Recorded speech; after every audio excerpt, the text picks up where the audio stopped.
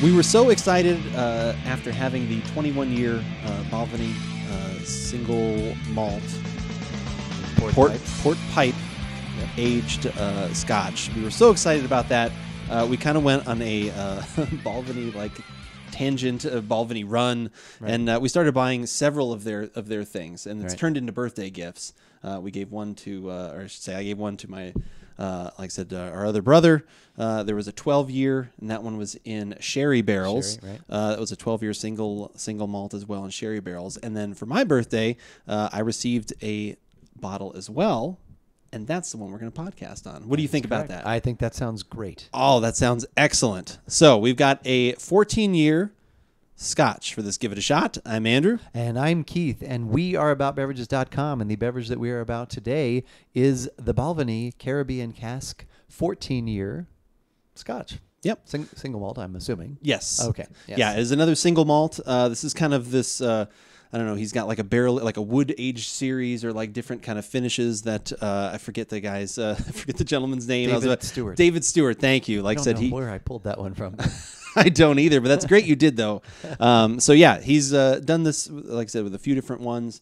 Like I said, they have a 12-year that's in sherry. This one is in the Caribbean cask. So it was formerly had rum contain them. So these were rum barrels. And then the 21-year that we actually did for our thank you podcast around the beginning of the year, that one was in the port pipes, as we just talked about. That had been around for 40 years or so. Yes. Yeah, that one, those had actually been around for quite a while. This one they don't really say, but so we were interested. This is the one we actually wound up trying third.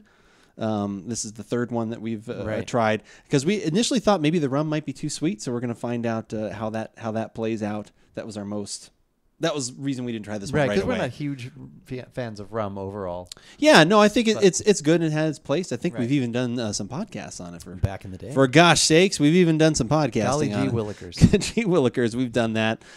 We could do more on that though. Like I feel we could revisit. Yeah, that might be worth revisiting. But anyway, to the beverage at hand. The beverage in someone's hand. It's not in our hands. Yeah, it's in kind somebody's hands, and it's or at least it's by his.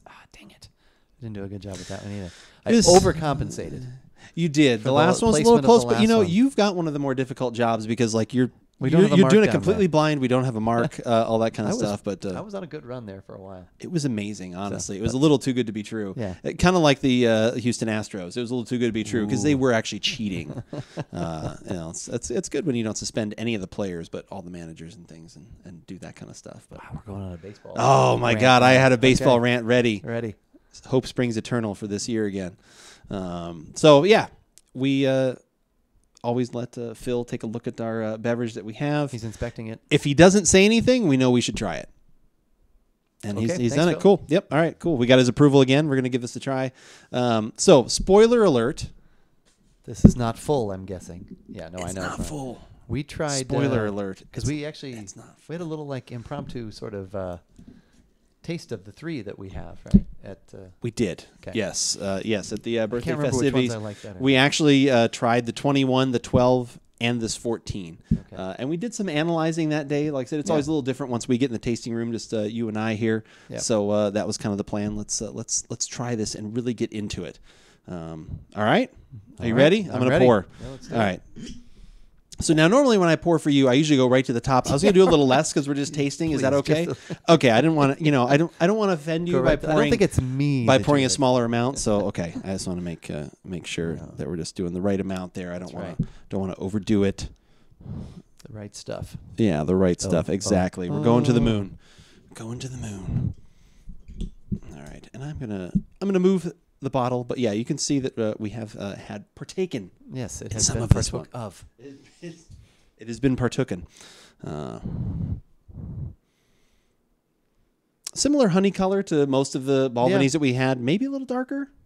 Yeah, maybe a little bit. And just that a would little make touch sense darker coming from out of a rum barrel. So yeah, you would think you might get a little more of that. Yep. Yeah. The great Glencairn glasses. That's right. I love these things.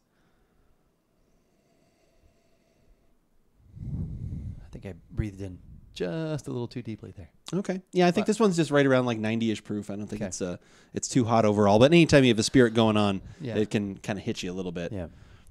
I do get some sweet which I'm not surprised about. And I get a little caramel, actually. It's like some of that kind of nutty and a touch of fruit.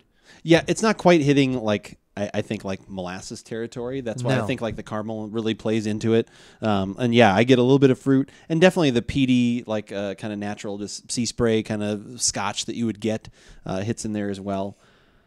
Yeah, but it's a really nice balance of all those things. I think now that I take another sniff, I think probably it leads with Scotch. I know that sounds like kind of like I mean it sounds weird like but those aromas that most people think of with Scotch, that's what it leads with. Should but be I don't. there. But I don't think they're overwhelming. Right, and they should be there. They should be right. Yeah. Like I said, there's a little bit of peat. There's a little bit of that sea spray, that like kind of salt water kind of thing going on. Yeah. But then definitely, brine. the caramel and some other little nuttiness in there as well. But Yeah. no, it smells great. I'm looking forward to sipping this.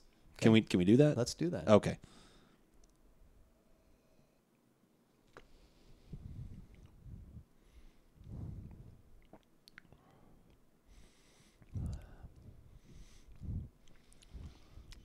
I can't.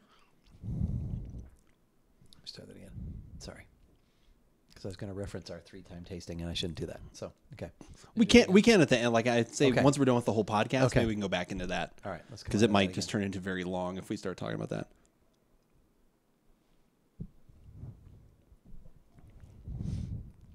There's some nice spice going on in there.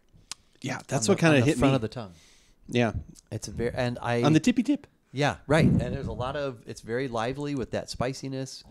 There is a nice not cinnamon maybe, but there's some sort of almost a cinnamon sugar. There's a sweet going on back there too, along with like you said, the inherent scotchness of it. Yeah. But I really like that spice that's going on actually. At the back too, I'm getting a little bit too. That's almost peppery. Like there's almost something there that's like pepper flake. Like it's like that kind of like a heat, like Getting spice. more like sweet spicy though. Okay, I'm getting more of like that kind of. Like I said, I get more of like smooth.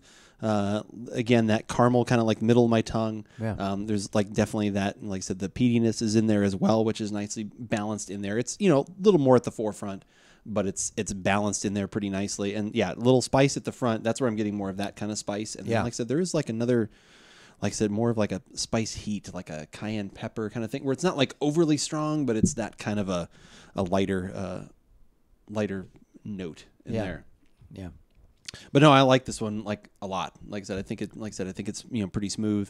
Like I don't know if we mentioned it at the top, but like I said, it's right around $75 for like I said for the bottle, which compared to the other Balvenies is kind of it's on the little bit of the lower end. Like I said, their lowest one is right around 50, then 75.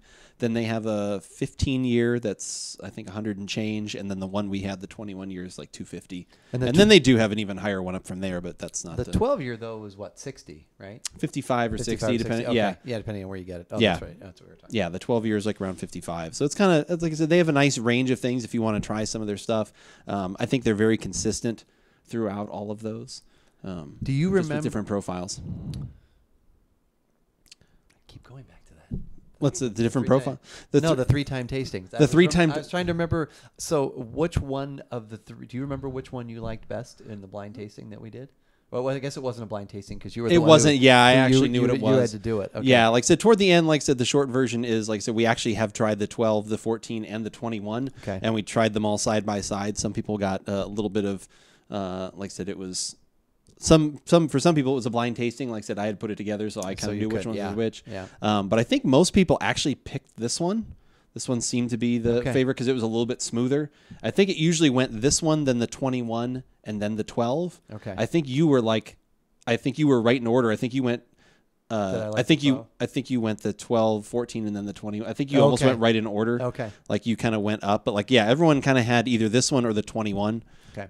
Was kind of back and forth, and it just kind of and again, there's a base flavor profile that goes across all of them, and then it was kind of like what finishing adjustment, and then as scotches or bourbons or whiskey, any kind of whiskey, like I said, as it ages, it's going to start smoothing out. So like as you got toward the 21, you got even a little bit more of a smoother. Like I don't remember this spice being at the back end of that one. No, because but it was a little bit thinner profile because it was just like I said, those port barrels. Like I said, I don't think did quite as much as this rum, which I think brings out a little more viscosity. And the 21 just had that lingering finish. Yeah, that was Whereas what. this kind of hits you right at the beginning. And it's kind of done right now. Right. Like I said, it was good, but like I said, yeah, that was the thing about the 21. If you go back and watch that video when we had that one, and I think you and I both said we're like, if someone ever asked me what a lingering fit, like that to me was the definition of a lingering fit. There was all these different layers, all these different things, and it was really quite fantastic. Quite.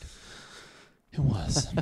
And hopefully you find, even if not quite fantastic, just like pretty good. Mildly good. Mildly good. You can go to our website at AboutBeverages.com and check out all of our latest podcasts, videos.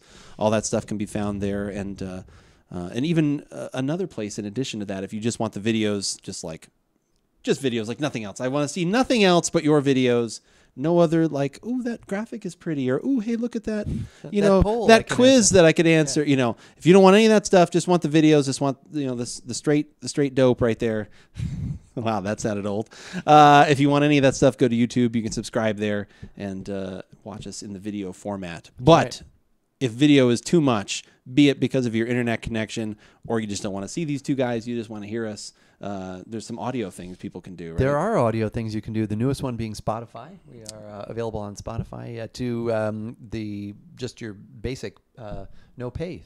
That's correct. Yeah, we are completely free on Spotify. No premium stuff there. And then also iTunes and pretty much so far wherever podcasts can be found, Google Podcasts and like I said, like iTunes and. We are there. We are there. And then finally, if you want even more you're like, man, these guys are great. Can I follow them anywhere else?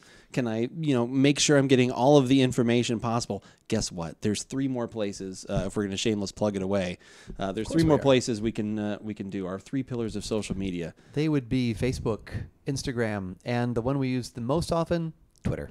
Twitter. That is the one where you can always find out when we're going live. On a place just like this, twitch.tv/AboutBeverages, most Thursday nights at around 5:30 Pacific. That is when you can find us doing all sorts of tastings, and then you can interact with us, let us know what you've been having lately, what we should be trying, and all of that type of stuff. Sound good? That sounds good. But, as we always say, whether we like it or not, you should give it a shot.